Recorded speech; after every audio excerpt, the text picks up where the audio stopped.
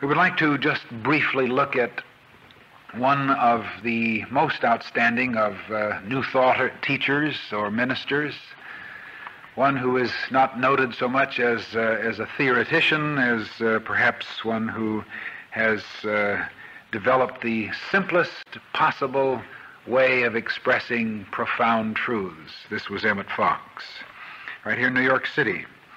Some of you possibly who've been around in studying this teaching for a while perhaps studied with Emmet Fox, and I'm sure prize the memory of it. Emmet Fox at one time here in New York City spoke before what was often called one of the largest congregations in the world, of a religious audience. He was originally an electrical engineer in England, and there's much that could be said about his background, but perhaps the most important thing is he studied with and knew personally Thomas Troward, who we discussed some weeks ago, and he ultimately reflected in the most practical way the Troward concept of mental science. I would say that Emmet Fox had the engineer's proclivity to get straight to the point, and thus he had insights that were very incisive and took points by point, bang, bang, bang, and marvelous truths came out. He was influenced by some of the people that certainly I revere. He was influenced by Emerson, by Meister Eckhart, many of the transcendentalist poets. He was also strongly influenced by Mary Baker Eddy, and he considered himself a spiritual child of Charles Fillmore. I was at Unity headquarters during the years shortly after the war when Emmet Fox used to come out to Unity once every year on kind of an annual pilgrimage and talk to the workers, and he always spoke so lovingly of Charles Fillmore and always felt that this was his homecoming. This in no way meant that he was a part of Unity at all. He actually was about as individualistic and free as a person could be. He came to New York City and spoke to a few small groups and eventually accepted an invitation to what was called the Church of the Healing Christ, which actually still exists, and he was invited to be the minister in 1931. This was a church that had been built up by Dr. James Murray. At one time it had had a congregation that was quite substantial, a membership or attendance of something like 1,500 people, but it had gone down to a very small group. And I think it's important to know this because some people feel that Emmet Fox just started from scratch and took the town by storm. Actually, under his leadership and his very interesting, simple approach, he did attract large throngs of people, and they were constantly moving from place to place, from the Astor Hotel to the Manhattan Opera House to the old New York Hippodrome. At one time, I have various reports of 10,000, 8,000, 6,000 people regularly attending. I don't know what the figure really is. But we know that there was certainly a phenomena that existed at that time in the Emmet Fox meetings.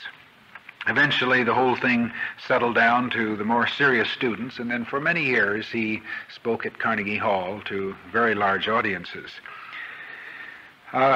Emmet Fox wrote in 1934 the Sermon on the Mount, and I'm sure many of you have read the Sermon on the Mount. Some of you have perhaps come into this study as a result of someone handing you a copy of this. It's one of the most read books in the New Thought field. Later he wrote Power Through Constructive Thinking, Alter Your Life, Make Your Life Worthwhile, and Find and Use Your Inner Power. Certainly Emmet Fox is best known for some of the beautifully simple, cogent spiritual concepts that are bantered about and used by many, many teachers and sometimes have become cliches to individuals in truth. We've mentioned the idea of the golden key, which we did in our opening meditation.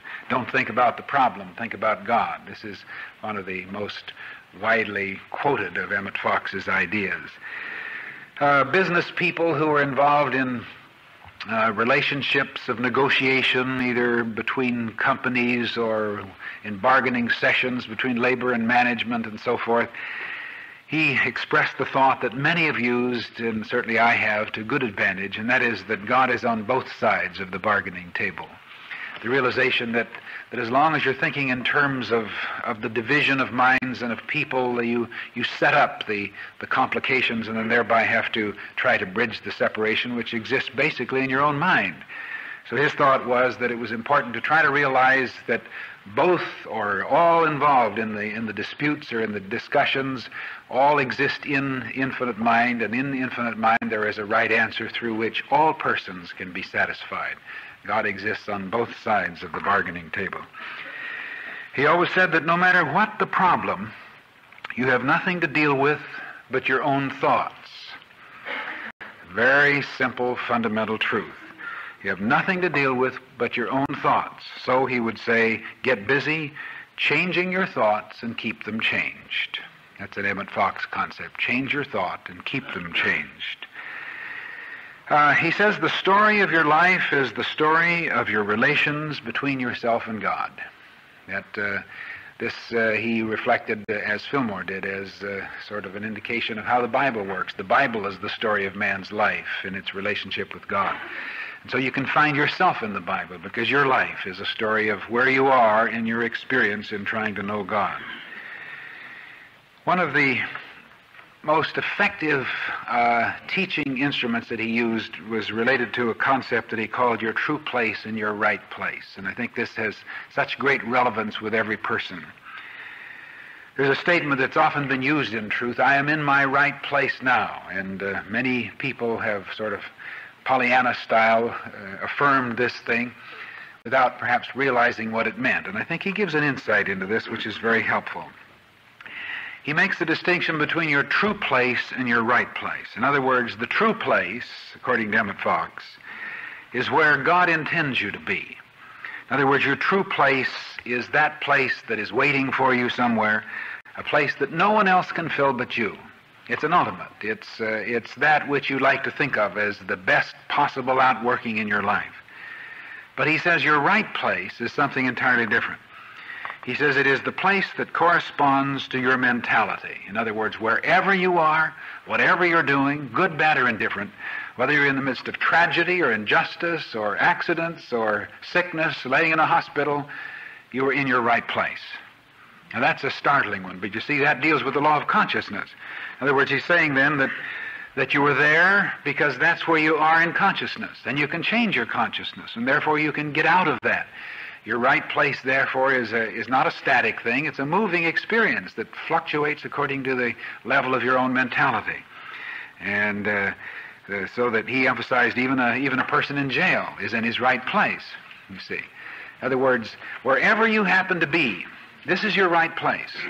And when you face up to that, then you don't say, well, I don't know, this isn't my right place. I would like to be in my right place. Therefore, you're assuming that you're where you are because of injustices, because of the system, because of people don't like you, and so forth. How often we do this in a job. You know, we're sitting in our place of work, and we say, oh, if I could just find my right place. And usually there is a thought that this job is not good enough, it doesn't pay enough, they don't appreciate me, and so forth. And therefore there's this terrible resentment and resistance. How much better, according to Fox, that you accept the idea that you're in your right place. You are there because that's where you need to be right now. And when you change your thought about it and outgrow it in consciousness, then you can move on closer and closer toward your true place, the place where you can be happy, the place that actually meets all of your specifications, all your ideals and all your hopes. But it's a matter of consciousness. As he says, change your thought and keep it changed. He was a very interesting person. Emmet Fox was at first appearance a quiet little Englishman, the kind of person that you might say would always be comfortable standing with his back to the fire. But then once he opened his mouth, he was an entirely different kind of a person. He was very spontaneous, very witty, but the most important thing, very articulate in the simplest possible terms. Again, the engineer getting right to the point and saying things that were absolutely clear. He says there is no need to be unhappy. There is no need to be sad. There's no need for illness or failure or discouragement. There's no necessity for anything but success, good health, prosperity, and an abounding interest and joy in life. As long as you accept a negative condition at its own evaluation, so long will you remain in bondage to it. But you have only to assert your birthright as a free person, and you will be free. Now, that's laying it right on the line. Obviously, some of us say, well, it's not quite that easy. But then you see Emmet Fox didn't equivocate. He just laid it on the line straight and simple, and if you work with it, it works. Anyway, this is Emmet Fox, and if you haven't acquainted yourself with Emmet Fox, I certainly commend him to you. And there are several books of his that I think you'd find quite helpful.